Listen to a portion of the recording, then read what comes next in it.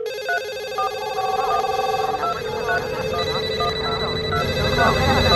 is a recording. This map simulates calls made on the Verizon network. Some calls are US to US, some US to foreign territories, some incoming from overseas.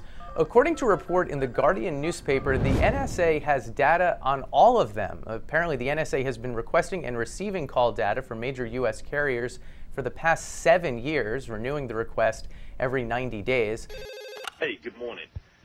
They don't receive the content of the calls, no audio recordings or transcripts, but they do get the underlying metadata, which number called which number and how long the call lasted.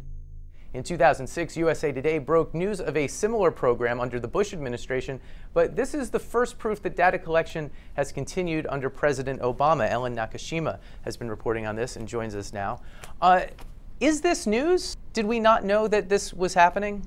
We did not know that, yes, that this was happening to this scale, or that this sort of data collection was happening at all under the Obama administration. With the court order that the Guardian got a copy of and published last night, we've seen for the first time the sweeping nature of the order and the collection that it authorizes. It's everyone.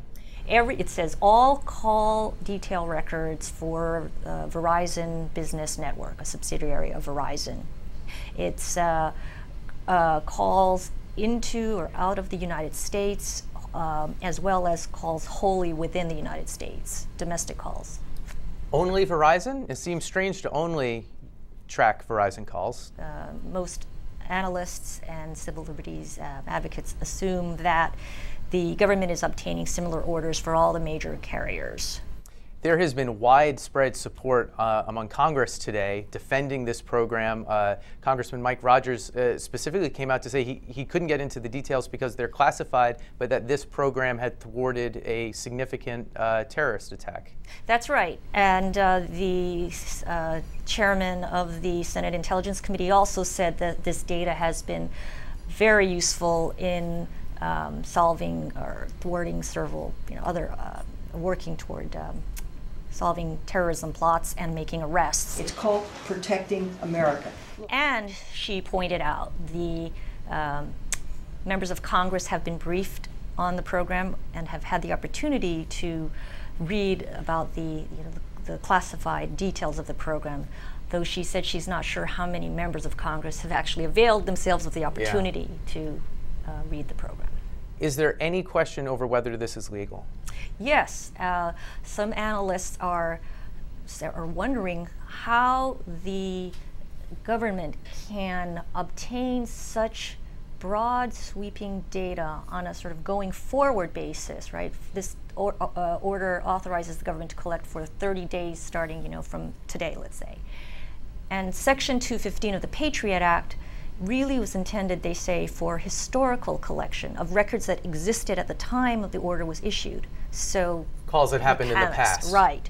And for collection of prospective call detail records, especially on such a broad set of customers, they say you would want an order that has more specificity to it, where you identify the people whose call records you want. In this case, the order doesn't say so. So they're wondering how this law can authorize such broad collection. Therefore, there's a chance that the program could cease, or because everyone in power seems to be saying, hey, this is cool, it's part of the law, we all knew about it. Yeah, so you are also hearing some senior Democrats on the House Judiciary Committee today calling for oversight hearings into the program, into the Section 215 program, and saying that they had raised concerns in the past and had opposed this sort of broad sweep of authority in the surveillance program. But the law is as the law is. And so they are calling for oversight hearings and potentially legislation to try to curb some of the authorities here. Okay, Ellen, thanks a lot. Thank you.